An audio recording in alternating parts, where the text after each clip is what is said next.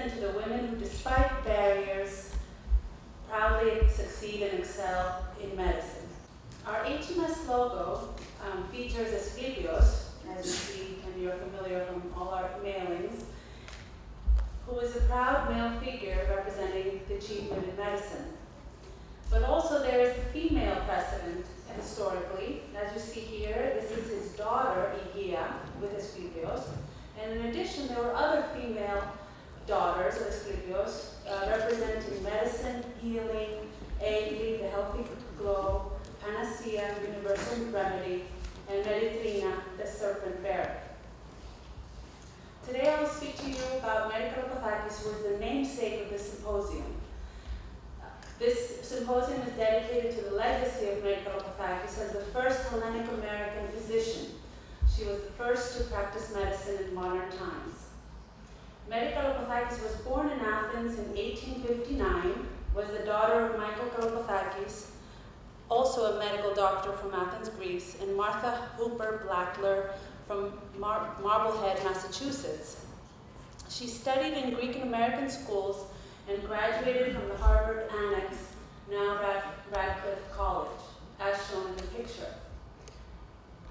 Athens in the early 1880s was deeply conservative, and as regards to women, was probably best characterized as intensely mid-Victorian. Athens had not yet been confronted with the problem of higher education for women. It was to Paris that Kalopothakes, the first Greek medical woman, had to turn for medical education. She was admitted to medical school in Paris University in October of 1886. There, for 8 years, she enjoyed equal rights to men, with privileges in lecture rooms, laboratories, dissecting room, hospital wards, and operating room. She returned to Athens in 1894 and contributed significantly to the field of medicine, serving with humanitarian resolve as a medical doctor and surgeon during the difficult period of Greek wartime history. She also served in the Red Cross, and this is her toolbox of medical supplies that she used during that time. In today's symposium, we're going to discuss the pioneering work Kalopothakes contributed to hygiene and to the treatment of tuberculosis. This lecture is, I'm presenting, authored and in translation, an article written by John Servas, oral surgeon in Greece, that will be published also in the National Herald in Greek, about Maria Kalopothakes' contribution to public health and the treatment of tuberculosis. In 1897, the unfortunate Greco-Turkish War took place, and Maria Kalopothakes took part as doctor in the hospital of the Association of Women in Volos. Her heroism and insistence on treating the injured, even when the Turks entered the city, when everybody was living, was legendary. After the war in 1898, the Association of Women divided into two sections, health and nursing. Kalopothakes was president, and she established a clinic for women in training of nurses. She worked in public health, especially the care and prevention of tuberculosis. During this time, tuberculosis was a big problem and was rapidly spreading amongst society, with threatening the health of many and with grave public health consequences. Here is a painting by Cristobal Rojas depicting a lady dying of tuberculosis in squalid conditions. In Greece, people had a diet low in calories and of nutritional value, and therefore were prime subjects to be infected and also to propagate the disease. There was no plumbing. They lived in one-room huts and shacks, and many families and large crowds lived together, sharing space without ventilation. Even schools looked like slums, according to various testimonies, sunless, without air, without hygiene. In this environment, tuberculosis in Greece was rapidly spreading. The task of persuading and educating a population that ignored or avoided the destruction of contaminated materials made the work of the Association of Women and their president, Kalopothakes, very difficult. It was not until 1908, after many struggles, that the service of the disinfectation was instituted by the Ministry of the Interior. The effort of the decision of Greek women and personally of Kalopothakes for tuberculosis was the only organized effort from the war in 1897 until 1901, when the first Pan-Hellenic Medical Congress took place. In this conference, Mary Kalopothakes gave an oral presentation and distributed a booklet in hygiene that she had authored and had instructed the population on how to appropriately clean themselves, dispose of contaminated materials, and allow for the institution of preventative measures and subsequently the erecting of sanatoriums. She pioneered the teaching and implementation of hygiene rules in order to stop the vicious spread of tuberculosis. And she even put in place the first one clinical trial with the treatment of sulfide bicarbonate that was a process of Dr. Koromilas with endotracheal installation of this medicine that had shown some promising results in Paris Hospital. She offered wards of the Association's hospital to do a controlled trial of 2 years testing this method. This was before antibiotics, and this was one approach to try to combat the disease.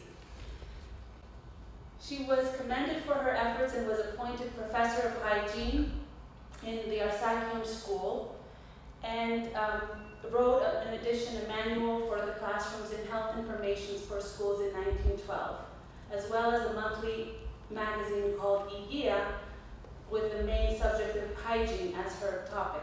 In a society that had an absolute necessity for them, her work was groundbreaking and basically did not have the support of the official state or of any private charities. The research for tuberculosis and the enforcement of rules of hygiene was a personal challenge she tried to win, and we can say that largely thanks to her patience and hard work, she succeeded. The reward was to feel that she helped in instituting the foundations of public hygiene, which gradually acquired the protection and financial assistance of the state. Here are some pictures of Kalopothakes with a British nurse, because in Greece at the time there were no trained nurses, during the war of 1897, as well as a letter of thanks for her contributions by the Queen Olga, Her Majesty, in 1898 for her work with the Association of Greek Women. Mary Kalopothakes will be remembered with a legacy that she left. Contemporary said of Mary that she is a saint. Not only does she take money from the poor, but she pays for their medication from her pocket. So now jumping to more modern times, we should note that in 2009, half of newly minted physicians will be female. However, in 1969, that figure was fewer than 1 in 10. This knowledge, and having in mind the very recent history of women entering modern medicine in the United States, makes the contributions and the legacy of our awardee today, Dr. Artemis Simopoulos, even more inspiring. So without further ado, I want to welcome our president, Dr. Hmsny, who will give his greeting as well as introduce our awardee, Dr. Simopoulos. Thank you. Also, I'd like to greet our guests, distinguished guests, colleagues. Thank you for being here this evening, and thank you, Dr. Hmsny, for a very inspired introduction. This is actually a conference which I think is very important. It's very important because it emphasizes the work of a distinguished female scientist, as Dr. Hmsny was saying. It also reminds us that actually Asclepios did not have 6 daughters. He definitely had 3 more that you're meeting this evening.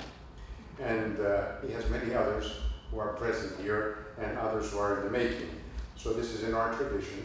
And it also reminds us, this example of Dr. Mary Kalopothakes, what we see here. You see, this is the power of the white blouse that we have the honor of wearing. And particularly in times of trial, such as now, which is a time equally troubling to that Dr. Mary Kalopothakes had to confront in the 1890s, a time of trauma, a time of tremendous upset for Greece. those years, those critical years, 1897 through the 1920s, when we also had to bring in thousands, millions of people from the destroyed Greek lands of Asia Minor. And this was something which was commonplace. This is something that we would never like to encounter, but unfortunately, as we know, even at the present time, as we hear from our colleagues in Greece, we have situations like this, unfortunately. And it remains to us, with exemplary physicians such as those who will speak to us this evening, to try to address this issue. And we will address this issue, and I will introduce to you a distinguished representative of our profession who will speak to this. I would also like to inform you that we're working right now with the Hellenic, the Athens Society of Medicine, I should say, the AMA of Athens, to enter into a fraternal relationship so that we can proceed with our work of assistance to the colleagues in Greece who need medications, who need support and guidance, particularly in the frontier provinces where we're unfortunately encountering very difficult circumstances. So yes, we do have a privilege of wearing the white blouse, but we do so with the understanding that we are in the Hippocratic and Asclepian tradition. And I'd also like to mention, as I introduce our distinguished honoree for this year, something that Margaret Thatcher, who, as you know, passed away and had a tremendous funeral exit in London a few days ago. And Margaret Thatcher, the Iron Lady, among other things, had this very interesting quote where she reminded us that if you want something said, ask a man. If you want something done, ask a woman. And this is very true, and time again I'm reminded of that.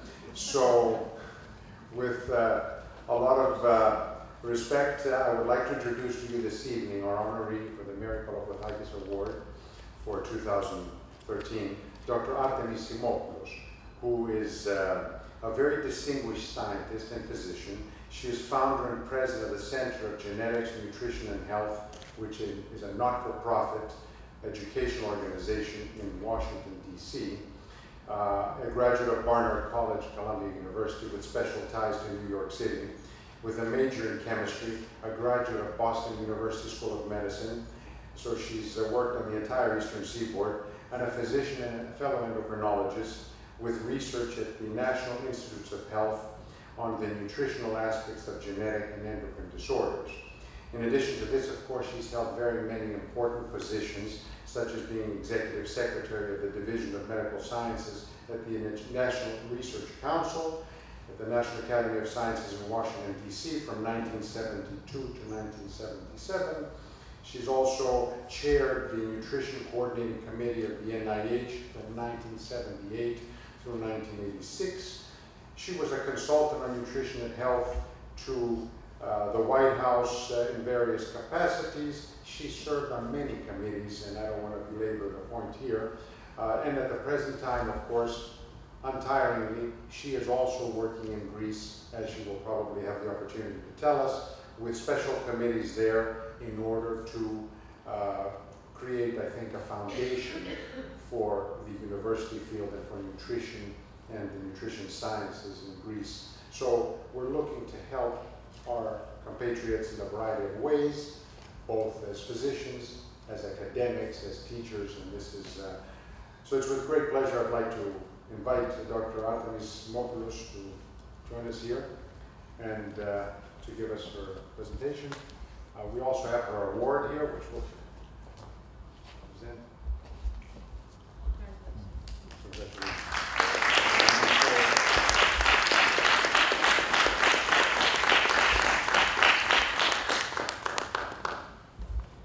I'm indeed delighted to be here, and I feel deeply honored to have been selected for the award that indeed honors women in medicine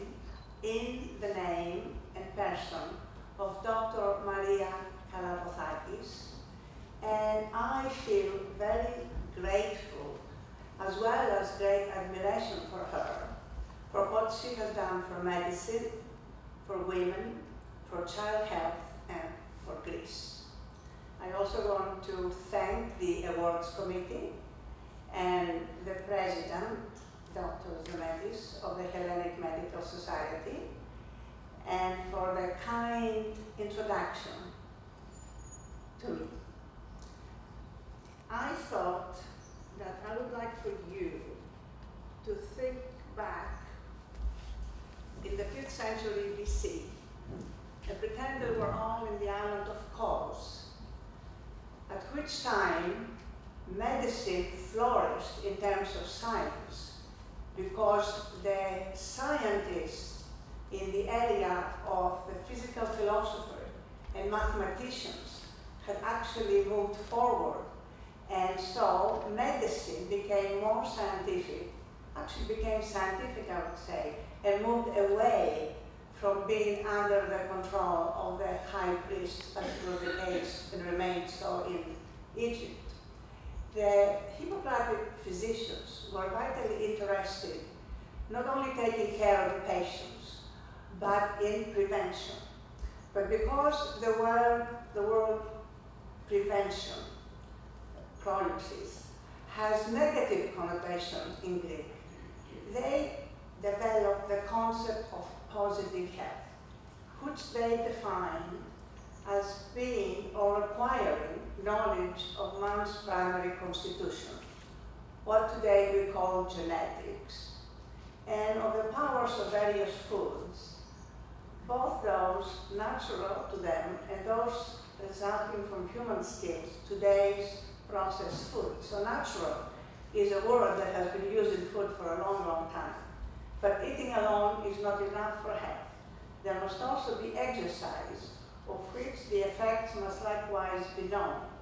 The combination of these two things makes regimen when proper attention is given to the season of the year, the changes of the winds, the age of the individual, and the situation of his home.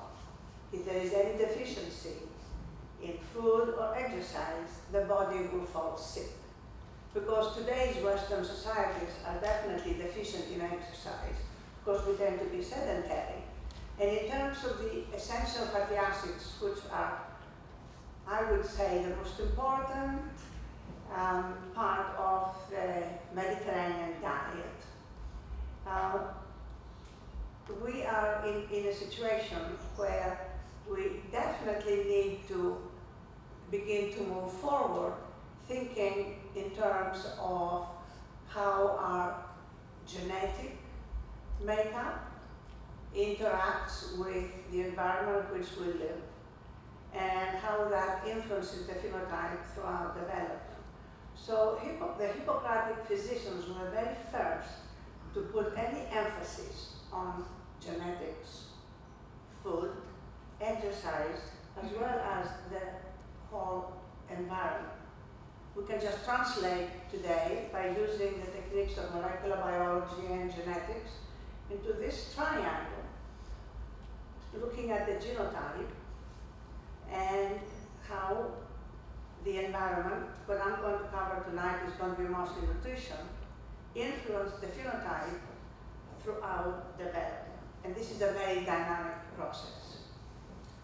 So when we look at the environment, in this case nutrition, we know that major changes have taken place in the food supply, particularly when we look back all the way to the period of the hunter-gatherers, and then the agricultural revolution, and then the industrial revolution.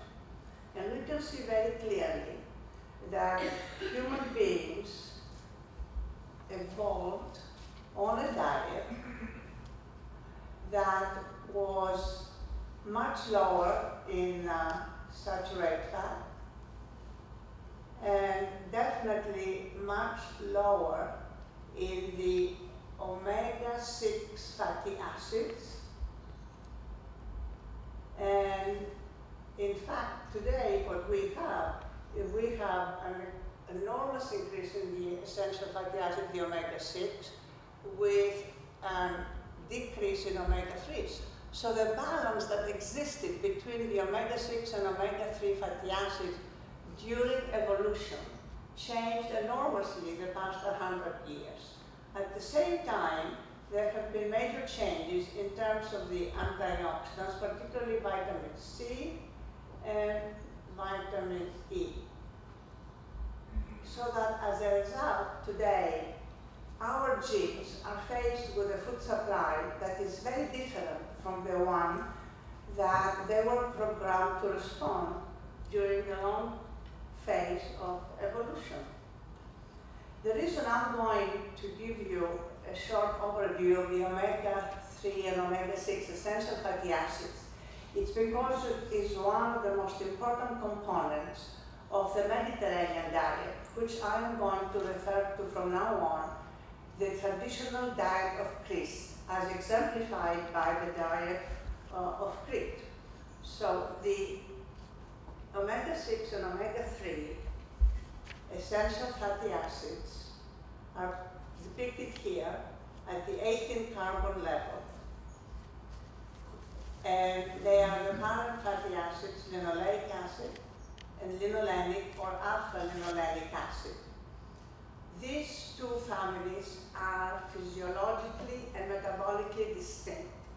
They have opposing properties, and it is very important that they are in balance for normal metabolism. Remember, during evolution, the amounts were equal, they were in balance.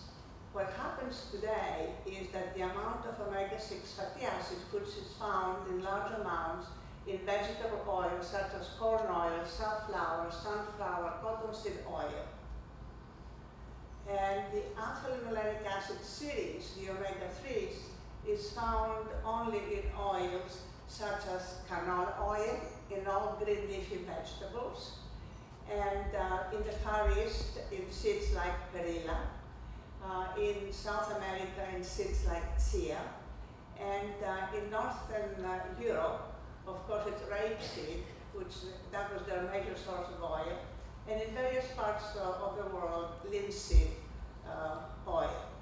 But today, the food supply has extremely high amounts of omega-6. For example, the amount of linoleic acid has a ratio anywhere from 50 to 1, linoleic to alpha-linolenic, and in some cases 100 to 1. This extreme amount of omega-6 fatty acid interferes with the proper metabolism of linoleic acid. Now, although under complete natural conditions when there is a balance, this pathway, the omega-3 pathway, is the more rapid. Under current conditions with high amounts of omega-6, you have this pathway more or less becoming the dominant pathway. And because they use the same desaturases and elongases, any changes or any genetic variants at the level of delta-6 desaturase or FADS2 or delta-5 desaturase or FADS1 interferes and influences the production of arachidonic acid, the omega-6, and the production of EPA, the omega-3s, which are the parent fatty acids for the production of eicosanoids, hormone-like substances that have those that come from the arachidonic acid are prothrombotic and pro-inflammatory, for those from EPA and DHA, another omega-3 fatty acid, are less inflammatory and less thrombotic. So where there is an imbalance at this level, you have an imbalance at the level of 20, and then you have an imbalance of the production of eicosanoids and either cytokines. What I would like to emphasize is that the desaturase delta-6 and delta-5 are definitely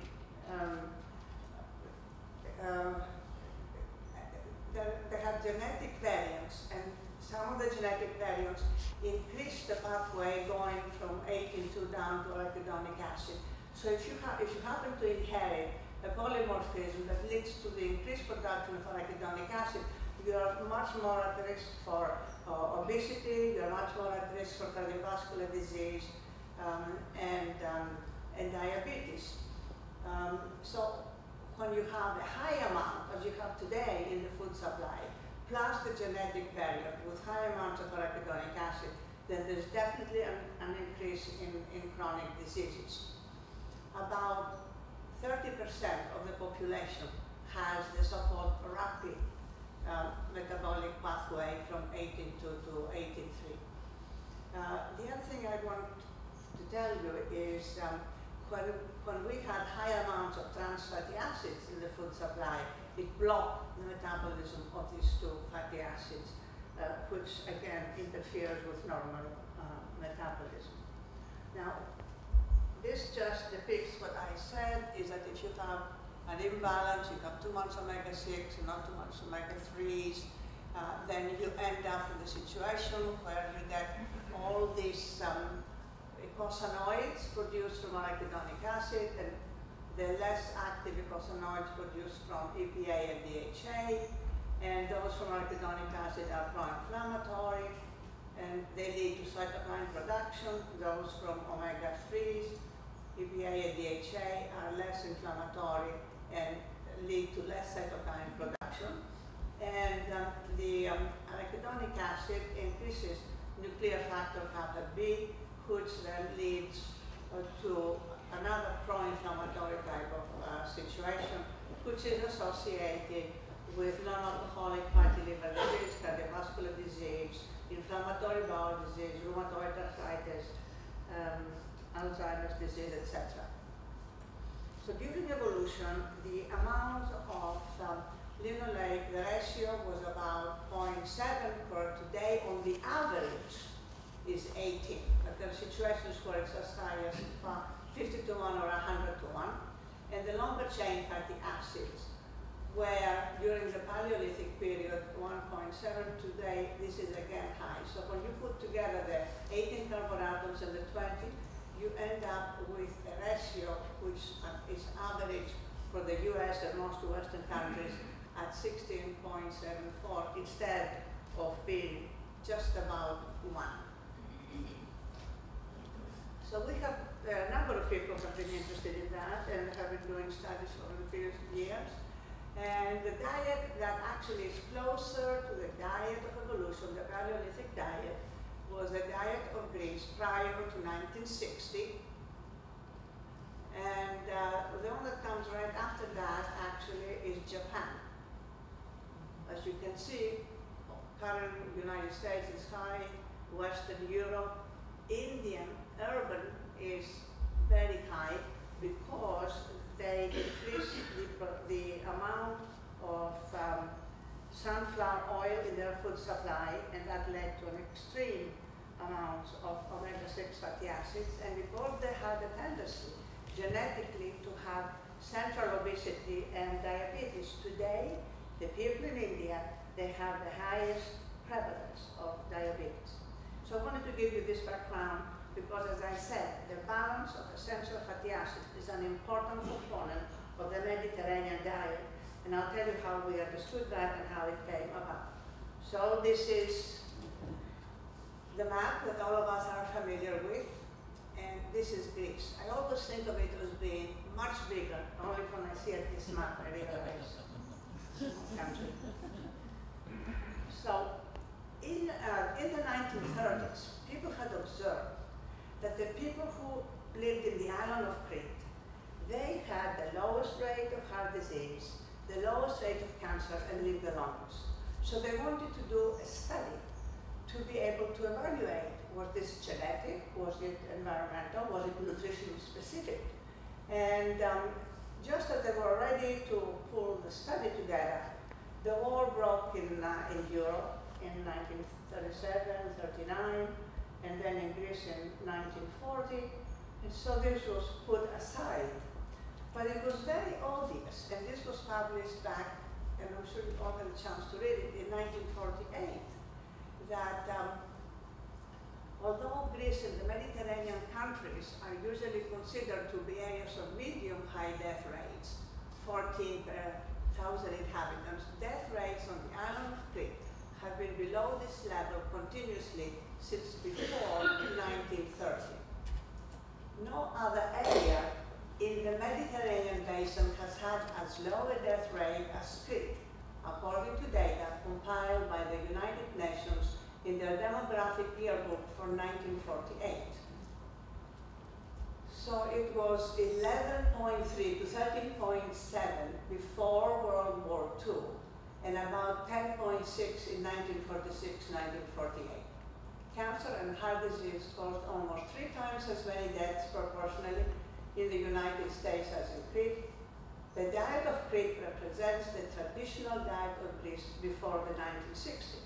So they felt they have to get going and establish a 7-country study that consisted of Greece, the populations of Crete and Corfu, Yugoslavia, the then Yugoslavia, at the Adriatic Sea, Croatia, etc., Italy, Holland, Finland, United States, and Japan. This is supposed to be US, believe it or not. And as you can see, there was tremendous difference between the total fat intake of the population of Crete versus that of Japan. Then when they looked specifically how much olive oil is actually eaten by the populations in the Mediterranean countries, as well as US, you can see that Greeks had more olive oil in their diet than any of the others. For the others, already, they were growing sunflower, and part of their oil was sunflower, which is high in omega-6. The Greeks at that time did not have any sunflower oil in their diet. It was mostly olive oil. I specifically did a series of studies because I was interested to see what was the ratio of omega-6 to omega-3 in the various olive oils, and also the squalene content, because squalene is a very potent antioxidant and also anti-carcinogenic agent. And based on the amount of squalene, and I would say the ratio, I found out that the olive oil from Androusa, Messenia, which is just a small village outside of Kalamata, and the Aurelio of Crete were actually the 2 best olive oils if you were to look in terms of the fatty acid content and the antioxidant content. And today we know there are polyphenols and a lot of other substances in olive oil that account for its anti-inflammatory properties, and all of them actually block arachidonic acid metabolism. As you can see, the Spanish olive oils and the Italian have a high ratio, a lot of them omega-6, maybe they dilute it with something else. This is an extremely high ratio for olive oil. And I have encouraged the Olive Oil Council to specifically evaluate and measure the types of fatty acids and antioxidants, and more or less give a value to olive oil based on that, rather than using, you know, if the oxidant content of olive oil, which is not really very meaningful. So this is the olive oil from our farm, which is south of Kalamata in Mali, and it's delicious olive oil. So here it is. The linoleic acid is less than 6%. Remember, in the Italian olive oil, we're at 15%. So I would like now to tell you specifically what happened with the 7-country study. So the 7-country study, to their surprise, they found out in terms of the life expectancy, disease rate in the United States and Greece were enormously different. At the age of 45, the life expectancy in the US was 27, where in Greece it was 31. And for the women it was even higher. Coronary heart disease rate was 189 in the US, 33 in Crete. Cerebrovascular disease, as you can see, much higher in the male than the female. Very low in Greece. In fact, for breast cancer, much lower. Stomach cancer. Now, the stomach cancer in Greece was much higher at that time because they did not have refrigeration and they preserved food with salt, and high salt in food leads to gastric cancer. We know that. Colorectal cancer was very low, and total cancers were very low. And although they have increased, they still continue to be much lower than the rest of Europe. So they went back and evaluated the dietary characteristics. And you can see there was not that much difference in the percent of energy from saturated.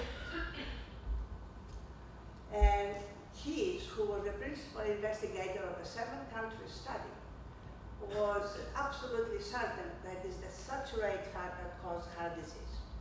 He never looked at the essential fatty acids, and he himself did not believe in it. The saturated fat energy in the United States at that time was very high. In Greece it was 8%, and most studies show that 8% is really the best amount of saturated fat that you should have. And then, of course, the vegetables were very high, and the fruits and legumes. Breads and cereals were much higher, but the type of bread, it was mostly sourdough bread, which is very important. It was quite different. And I get very concerned when I hear people talking about Mediterranean diets without looking specifically at the composition of the food and how it is cooked, because the Italians eat pasta every day, and pasta is water and white flour, which is just simple carbohydrates, where the Greeks ate then sourdough bread. Most of it was whole grain, and sourdough bread cuts your appetite because it stays in the stomach much longer. So they ate more potatoes, but they didn't eat like mashed potatoes. They cooked them with olive oil along with other vegetables, and that made enormous difference. Much less sweet, more fish, less eggs, and of course a little bit more wine than what was then being drunk in the United States. So these were the data, and on the basis of this, they drew conclusions that it is very important to cut down the saturated fat in the diet and increase the polyunsaturates. Now remember, the people in Crete never had any polyunsaturates. It was olive oil. Olive oil was very expensive in the United States. And I remember when I came to Barnard, I would see advertisements that said that olive oil is heavy, and they were advertising corn oil as light. And people used to think that olive oil has more calories than corn oil. I mean, a marketing situation of totally misguiding the population. So this is from the National Geographic, volume in 1969. I was cleaning up some old National Geographic, and I found this one. So they started, Keys and company, they started this enormous campaign to polyunsaturate the whole United States. And this was, I would say, an experiment that involved the whole population that had never been done before in the history of medicine or in the history of nutrition. Then they found out that Americans really don't like to put corn oil on, which was the most popular at that time, on their bread. So they had to have something that they could spread. So they remembered that the French had used margarine in 1914, but the French didn't like it, so they went ahead and stopped it. The Americans bought the company and the technology, and they improved it. They bleached it so it was no longer yellow, and they made it much softer. And it looked just like butter. In fact, I remember going to a meeting where they were advertising the new margarine, and you cannot tell it's not butter. So you ended up then with a food supply where the foods were cooked and fried in omega-6, mostly corn oil and then sunflower oil, and margarine was spread on bread. And margarine was full of trans fatty acids. They never studied to see what is the effect of margarine. They only studied the effect of corn oil and sunflower on cholesterol levels, which of course lower it, because anytime you lower saturated fat, you lower the cholesterol. But they never did the studies to show that if you lower the cholesterol, you lower cardiovascular disease. All this campaign was based on the fact that sunflower and corn oil lower the risk, lower the cholesterol level. So let me show you what the food supply looked like then. Remember that everything that is blue, and this is the majority, is actually linoleic acid. Now, canola is a pretty good oil because it has 10% alpha-linolenic acid, which gives you a ratio of 2 to 1. But what people used, and the cheapest, were the sunflower, corn oil, soybean oil. So you can see, I don't even have to calculate the ratio, you can see exactly how much. I mean, the country really swam in corn oil. Now, I was quite interested and went back because there were all these studies coming out on Mediterranean diets and scores without really looking at actual foods very much, and never mind the food composition. So I asked Dr. Kafatos, who was in Crete at the time, and so he prepared this, actually a paper out of which I took the table, which is one of the best sources of information, telling you exactly what they ate over a week's time at that time in Crete, and that was in the early 1960s, not now. So you can see, they had fruit for snacks mid-morning, and mid-afternoon, walnuts, figs, halvash. Tell you that figs, the seeds are full of alpha-linolenic acid, omega-3s. Walnuts have omega-3s. And then, if you look, I just put down the sources of protein, so they had snails. Now, remember that snails are allowed to be eaten during fast, because it's not meat and it's not fish, somewhere in between. So the people in Crete and the Greeks at that time, they still fasted. For 120 days, they didn't have any meat, and they had very little dairy, but they had a lot of chickpeas, herring, and sardines were the most common sources of protein and omega-3 fatty acids in that diet.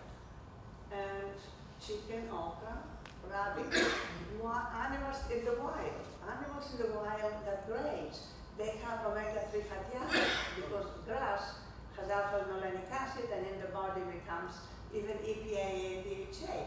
So they had then a diet that gave them more or less a composition that is consistent with evolution. Broad beans, lentils, artichokes, okay, boiled vegetables with oil.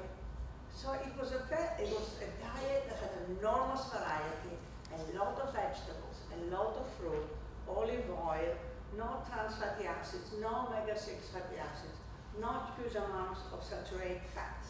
Now, this is not a current pattern. This is not what people in the paper describe as Mediterranean diet. By the way, the reason I don't like the term is because Mediterranean is a geographic term. People in Southern Europe have very different religions, cultures than Northern Europe. And so it's not really a term to use, but I think for marketing is something that helps them. So we looked up to see what are the differences in the Greek dietary intake today if you were to compare what it was like in 1962 to 1997. And you can see what happened, and that was the time when Greeks were getting a lot of things from Europe, both products and money. But as you can see, while the amount of meat increased, so did the fish, and so did the vegetables. So they ate more of everything. They did not change their diet. And then if you look in terms of the types of meat, what happened is with time, they ate more mutton and pork, and then they began to have beef and other meats. But overall, there was an increase in poultry and pork and mutton.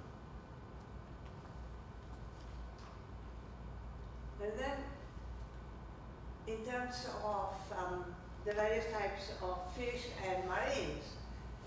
You know, they ate mussels and, of course, cephalopods, crustaceans. But they also continue to have their traditional fish. They ate more, but they didn't really change. And then when you compare the amount over that period between the vegetable products and animal products, the vegetables increased parallel to the increase in the animal. So then we go to the oils. When did the Greeks begin to change the oil? So you look back in 1962, when the 7-country study actually took all the histories and began to follow the population. And you had very little cottonseed oil and a tiny bit of sunflower. And then it began to increase. So that by 1997, you had a lot of sunflower, but still the olive oil remained the determining thing. So I began to think, what are the other components that increase the amount of omega-3 fatty acids? So that the diet of Crete is really consistent with the diet of evolution. And it's the diet that human beings were meant to eat. So we'd start by looking at wild plants, because Greeks eat wild plants in the form of horta when they are cooked, but also in terms of salads. One of the plants that they eat frequently is called purslane, or glistrida or andrachna in Greek. And you can see when you look at it, it's actually a very succulent, primitive type of plant that grows everywhere. It has a long history, and Hippocrates used it for sore throats, earaches, and heart failure. So I said, it has to have omega-3s, it has all the properties. So we went ahead and did a series of studies with purslane and compared it to spinach, butterscotch, buttercrunch, lettuce, red leaf, and mustard. And as you can see, the purslane had the highest amount of total fatty acids, and definitely much more omega-3 fatty acids than spinach or lettuce or red lettuce or mustard. And so we said if it has a high amount of omega-3 fatty acids, it has a lot of antioxidants because it has to protect itself from having the oxidation of alpha-linolenic acid.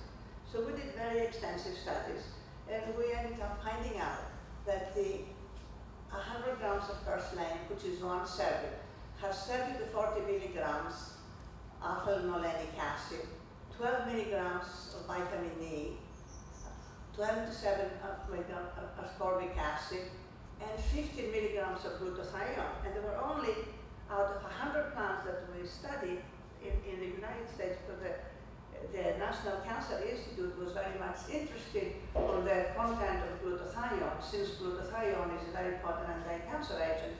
Only asparagus and avocado have as much glutathione as the purslane. And so we continue to do all kinds of studies, and to our surprise, we found out that purslane has the highest amount of melatonin. Melatonin is not produced only by the pineal body. Melatonin is found in plants, and it's a very potent antioxidant. So we then begin a series of studies. I'm going to go through quickly on that, looking at the egg from chickens who fetch their own food, not chickens fed grains.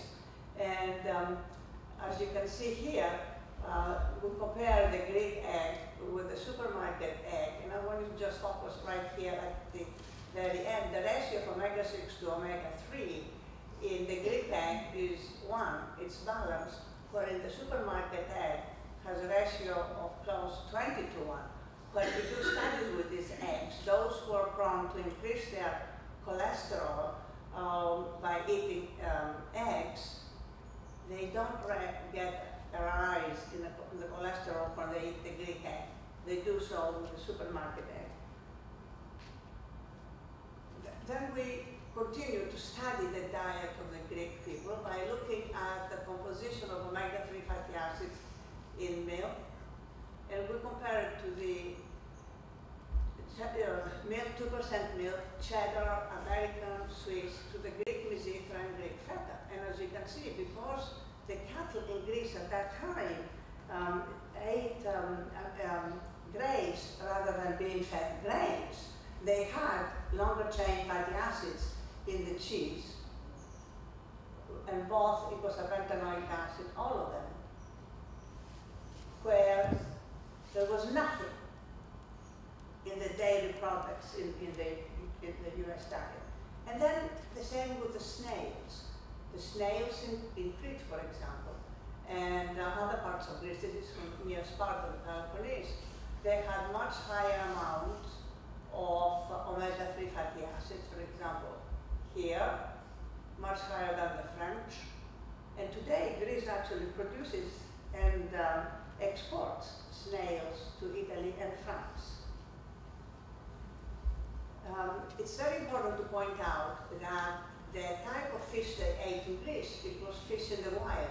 It was not the fish that is cultured that most of us eat here in the US today.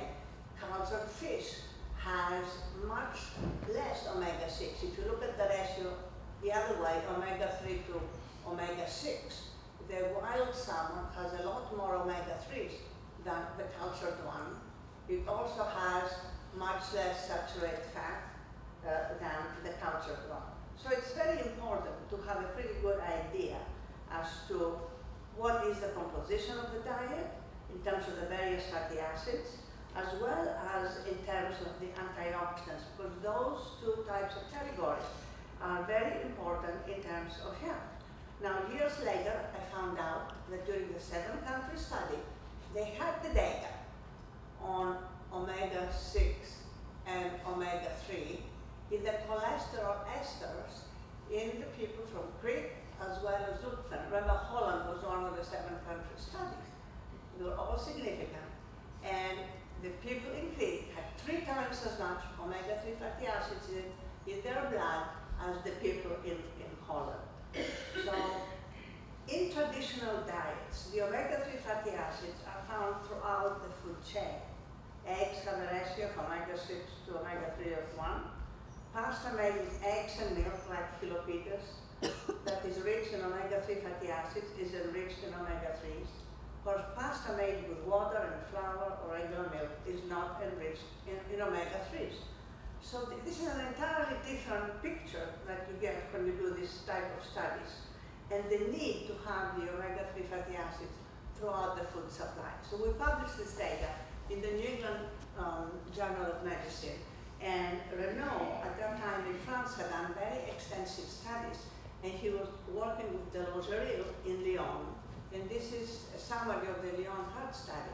So they used the data we had, and they took 594 patients who had one episode of heart attack, divided them into 2 groups.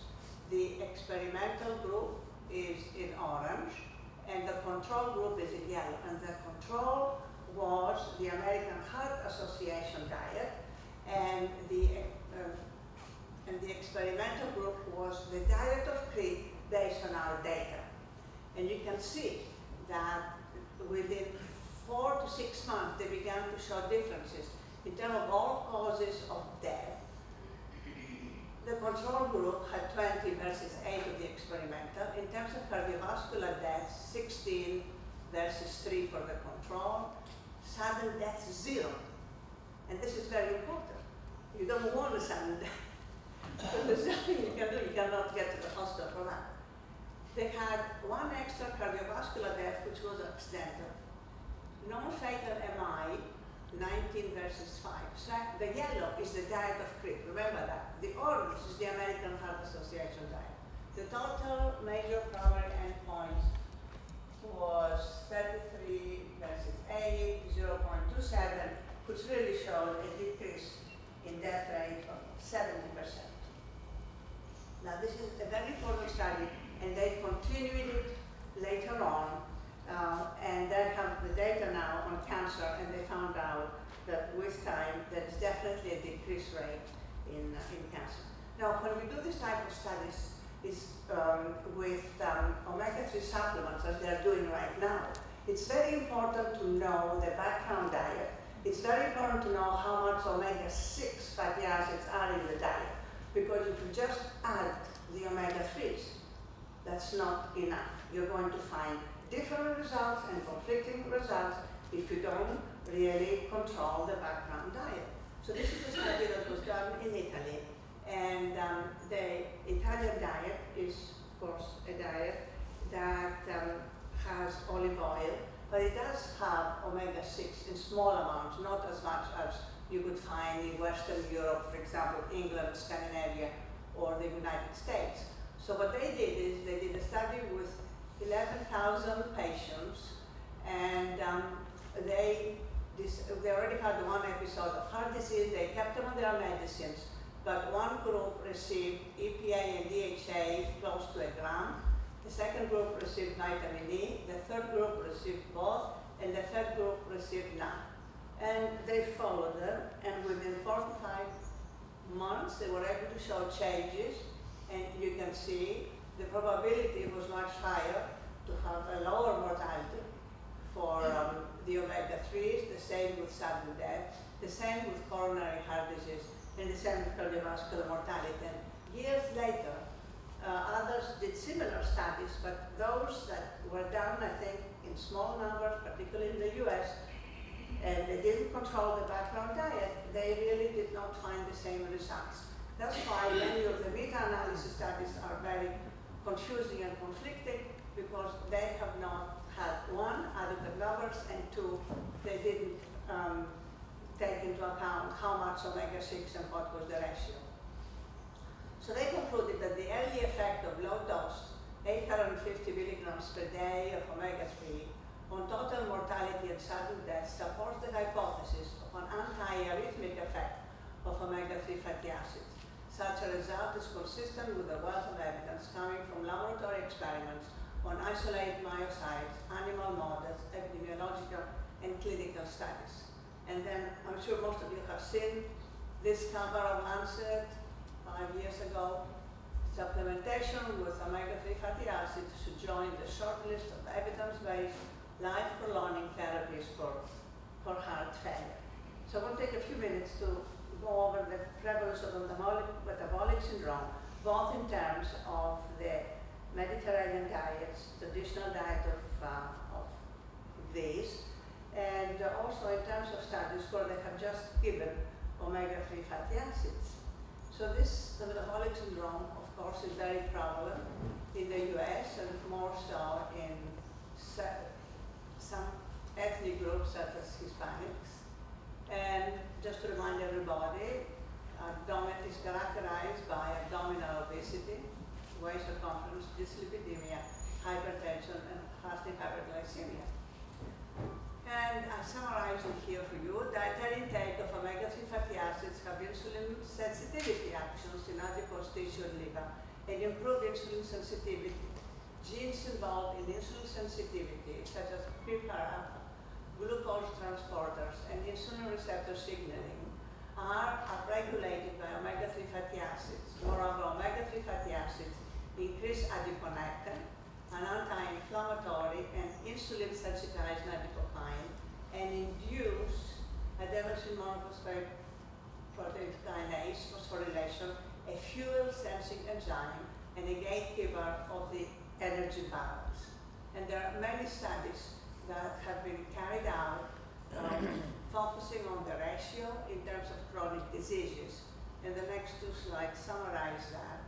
In the secondary prevention of cardiovascular disease, a ratio of 4:1 was associated with a 70% decrease in total mortality. And this is the study that I mentioned to you, the Leonhardt study. And then a ratio of 2 to 5:1 reduced rectal cell proliferation in patients with colorectal cancer, whereas a ratio of 4:1 with the same amount of omega-3 PUFA had no effect, because we need to really lower the omega-6. The lower omega-6 to omega-3 ratio in women with breast cancer was associated with decreased risk. And in terms of inflammation and rheumatoid arthritis, the results are very similar. The omega-3 fatty acids are very important in development. Pregnant women today, they're given supplements.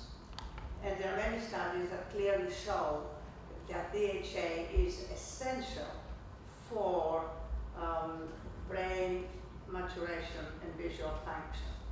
And I want to show you this slide because this is a summary of 25-year coronary heart disease mortality in the 7-country study. So, coronary heart disease mortality rates versus serum cholesterol. So here you are, at the same cholesterol level.